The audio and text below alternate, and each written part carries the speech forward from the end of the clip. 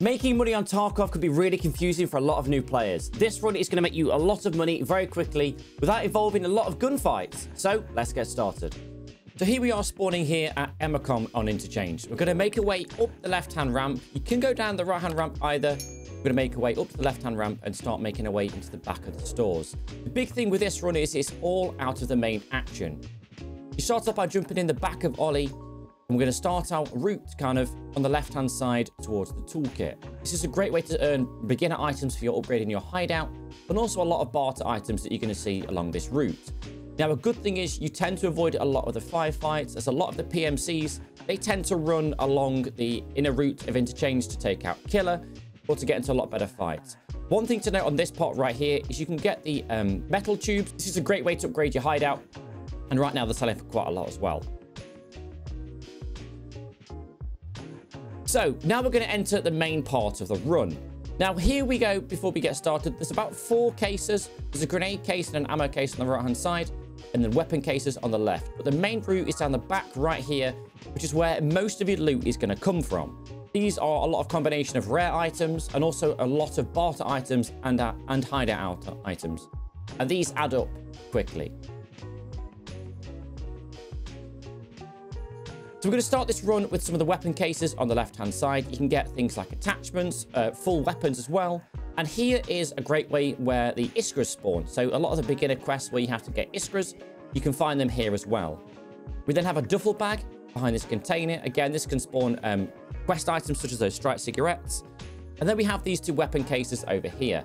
We have one of them on top of the container, which can spawn full weapons, just like the RFB. And then the second one is just across the way. It involves a bit of parkour, but again, this can spawn scopes, attachments, and also full guns as well. So a really good thing to check. Not a lot of people check these as well. So this can be done on either a scav or a PMC, and it's a really good way to get loot. Now then, the left-hand side and the right-hand side of these shelves are where the main items are going to be. These are going to be things like wrenches, propane tanks, fuel tanks, gas analyzers, and so much more. So you just want to keep an eye on both the left-hand side and the right-hand side of these shelving units. Again, for this run, typical, we haven't really found anything, but I promise you, you can make some serious money over and over again.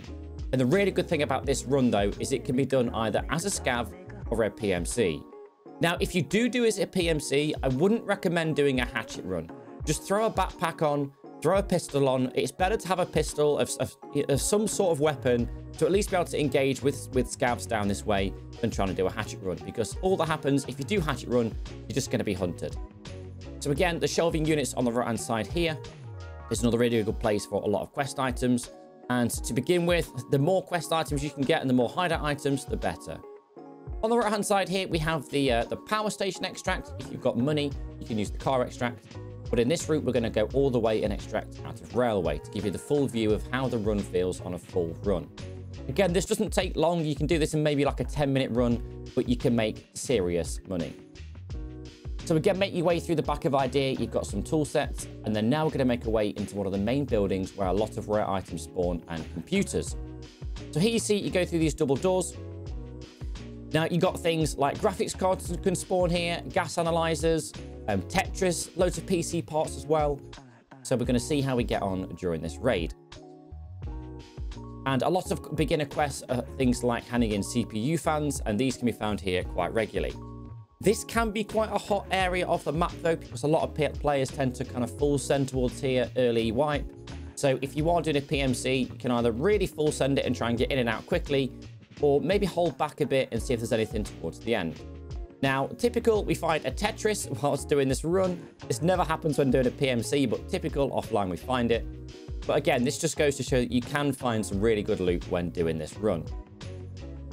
Then we make our way into the next room, and you have a total of 3 PCs. But there's also one area here on the left-hand side above this box. This can spawn rare items as well, such as Tetris's, GPUs as well. And this can be missed because it's in quite a dark area of the room. So just be careful when you are coming in this room to just keep an eye out on this part here, as well as looting the PCs. Most of the time, the PCs are generally looted.